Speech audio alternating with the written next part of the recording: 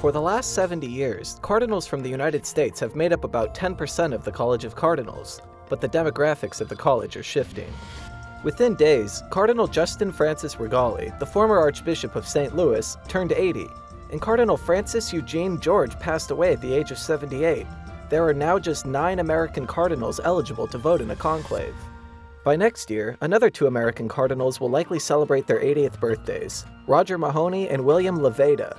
The number of American cardinals who can vote for the next pope will be reduced to just 7.